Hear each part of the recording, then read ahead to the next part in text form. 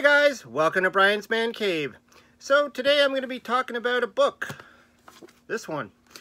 The Programming Games for the Atari 2600. Now this book is fairly new. I just picked it up. I think it's fairly new. I know he started advertising it. It's made by Oscar Toledo G. And if you think this book looks familiar, it's because he did other books like Programming Games for the Intellivision, which I did a video on a while ago when I bought this book, probably over a year ago. And he had a follow-up book for this one called The Advanced Game Programming for Intellivision. Now, when this one came, when I saw this one, he advertised it on his Facebook page, and at that time, I was really getting the itch to want to start programming. Now, my background is I started off programming on the Commodore 64 when I was a kid. Now, back then, it was obviously just me dabbling around, trying different things, trying to understand it, trying to understand basic programming. And at that time, I really just did tiny little programs here and there. I wasn't able to, create a full working game. And then, I copied them out of books, which, a lot of magazines and stuff had the code in there, and you could type it all in and get a game. But that doesn't necessarily mean you knew what the heck was going on when you were looking at that code. And then later on in school, I ended up taking basic programming in high school. Again, it's basic programming. And then in college, I was doing some work in Flash and Director, which has a programming language which is pretty much similar to BASIC. And I learned a little bit more. I understood more. So when I saw this book, the Intellivision programming book, I was kind of piqued. But at the beginning there, I wanted to actually learn how to program on the Atari. That was my first thought. I was thinking, I want to learn how to make games on the Atari. And at the time, there was, there was tutorials on Atari Basic, which is a basic language. And I thought, maybe I'll start off learning that. But then I saw this book, and I reached out to Oscar Toledo G, and I said, how hard, is it to understand the programming language? Because I don't know, will I be able to understand it? And I told him that I have a background in basic programming, like QBasic and stuff like that. And he said, if you understand that, you'll understand this. And so I decided to take a stab at this. And, I've been having fun doing this. I've actually released 2 games already for the Intellivision, which is Keystone Cops, is a conversion of the Keystone Capers game from the Atari, and Fast Food, which is also an original Atari game. So I thought, hey, I've been programming now for a while on the Intellivision, and this book came out. Now the difference is, this is not programming in BASIC. So I kind of had to hesitate a bit. I was like, I don't know, this is programming in assembly language. But from what I understand is this book is going to help run through the processes of, how it works. And, if anything, even if I don't understand the programming language itself, there is a lot of tips and techniques in here on making the games themselves. It's not basic.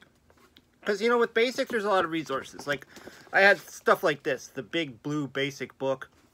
This is for programming on the IBM PC, but I mean, a lot of basic is the same. It's a big book. It's a lot of, it's the same kind of concept. You just kind of have to learn a little bit of the, how the language itself. But, I mean, the concept, the process of programming.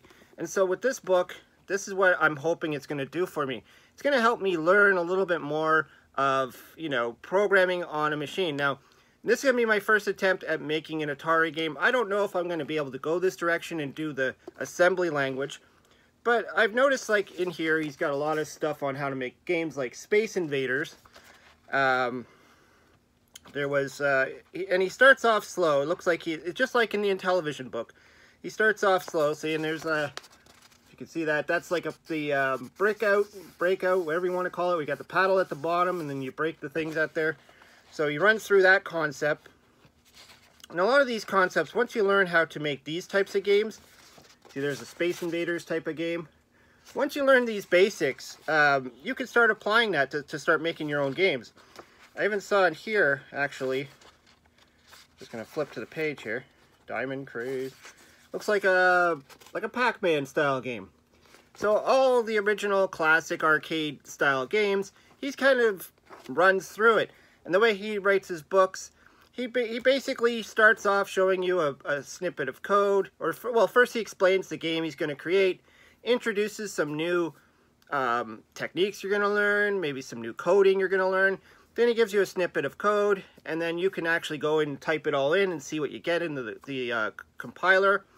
And then he advances on there to eventually complete the whole game, and there's where you can learn. So if you're, it's pretty much the same as this method. And when I first got this book, that's exactly what I did. I started on the first page, and I worked my way through it to fully understand. Now, much like this, for this, I'm sure I'm going to be lost in the very beginning. I'll probably have to read through it a few times before things start to click. Most likely what I'm going to do is I'm also going to go on some YouTube channels. I found another YouTuber who does assembly language for making games for the Atari. He goes by the name of 8-Blit. So he's been giving out tutorials, which will also help. But it's great to have a resource like this.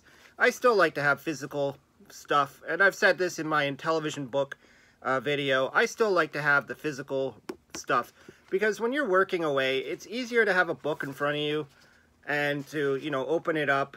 And even if you're not working on your computer, to just have the book sitting there, if you got some time, pick it up and just start sifting through it, and maybe things will click a little bit more.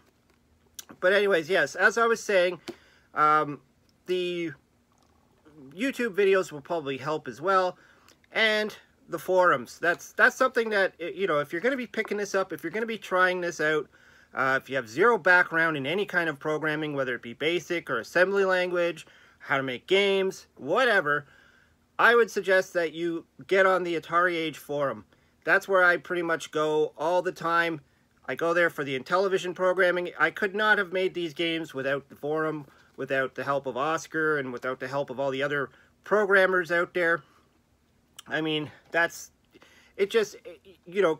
reading from a book can give you so much, and you put it there on the screen, and you might not understand what's going on.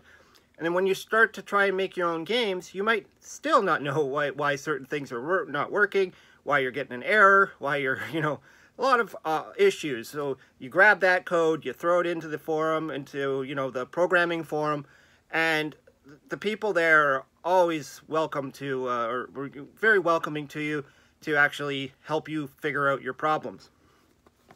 Now, the other thing I want to mention about this book, which is really cool, is if you see there on the front, it says "Forward by David Crane." Now, David Crane, if you know Atari and you're a retro gamer like me, you probably know who he is. But he's the guy who brought us games like Pitfall and Pitfall 2 and a lot of other great games. He is probably one of the more popular programmers amongst the Atari 2600 group. He also started Audacity Games. You can see right there by David Crane.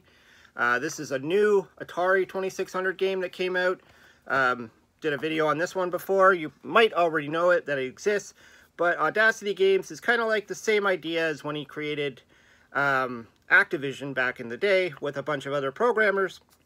They didn't like the way things were running in Atari, and they decided to make the first, I'm pretty sure it's the first third-party company to make Atari video games. So he actually did a foreword here. I haven't read it yet. I just got this book in the mail yesterday.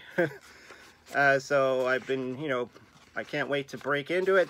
But yeah, there's a foreword right there from David Crane, which is cool. That just kind of gives you that little bit of encouragement that is needed when you want to dive into something as complex as programming for older systems. And keep that in mind too. You are programming for an older system, but you have modern tools. We have stuff that the original programmers didn't have. We have the computer processing power. We have the emulators. We have, we don't have to worry about cartridge size, space, and all the other stuff. So we do have a little bit of an advantage over the original programmers. Anyways, yeah, I just wanted to talk about this because this is really cool. I hope that I can actually understand some of it and make my first Atari game. That'll be really awesome because I've got a whole ton of Intellivision games that I've created, and I'm still making them. I'm still working on a game right now. But I just thought it'd be fun to finally get my feet wet in something else. Anyways, hope you liked the video. Let me know what you think. Have you considered programming? Have you thought about it? Have you seen this book? It's really cool. I think it's pretty much new. And you can get it on Amazon. You can get it. You just type it in. You'll find it. It's all over the place. Anyways, hope you liked the video. Hope you subscribe. And we'll talk to you later.